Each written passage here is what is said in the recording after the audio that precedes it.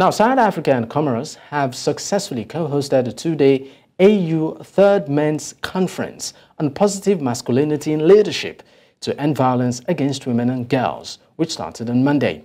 Under the theme, Consolidating Commitments towards the African Union Convention on Ending Violence Against Women and Girls, the conference adopted laws and policies aimed at eradicating gender-based violence in Africa.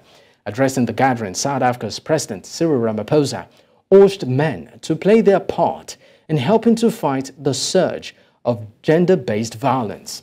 Now, the platform also assessed the progress made by male leadership across respective sectors and to articulate specific priorities to decisively end the surge. As News Central's Bongani Siziba tells us more.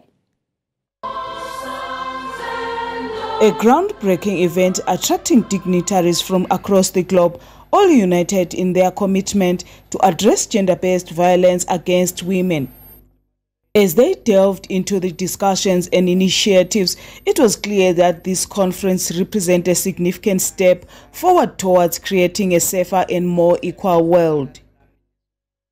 This conference, therefore, is about challenging traditional stereotypes with being a man.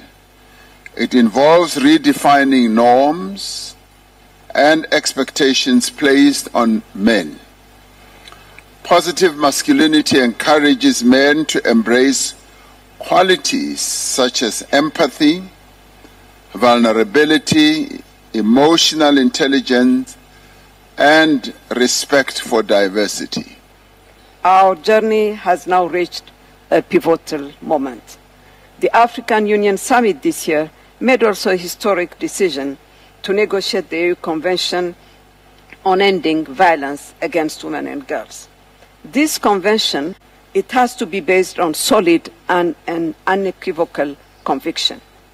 That is why it is important, if not critical, to have our champions, heads of states and government, more involved in the discussion and more present in our midst. Through stimulating presentations and interactive discussions, attendees shared their experiences, best practices, innovative solutions to address this inexcusable menace. And we are here to support the process because it's the process that calls for equality between men and women, and also against violence against women. It's time to change the power dynamics. It's time to ensure women are protected. It's time to ensure that we achieve gender equality. The conference was not limited to discussions alone. Those in attendance were equipped with practical tools to actively combat gender-based violence. From bystander intervention to raising awareness through social media campaigns, the workshop aimed to empower attendees to make lasting impacts in their societies. Meanwhile, women also commended the strides that men are taking in fighting the scourge. However, they believe there are still some gaps. I see the purpose of we're seeing a lot of women trying to break through the glass ceiling, but the difficulty is when you have a situation where certain levels of violence, whether it's verbal abuse or online bullying, are normalized, then it creates the impression that you're just complaining. So to do this is to actually call it out. As the conference came to an end, the underlying message was that everyone must put in their efforts as the continent of Africa strives to rectify and adopt an AU convention that seeks to eliminate violence against women.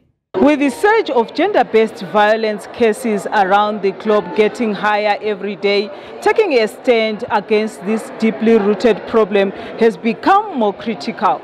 Bongani Siziba for News Central TV, Pretoria.